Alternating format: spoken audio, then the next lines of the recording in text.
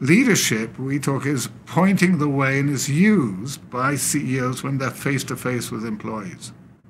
And it can be highly effective in an auditorium, talking about the way forward, engaging, encouraging, motivating employees.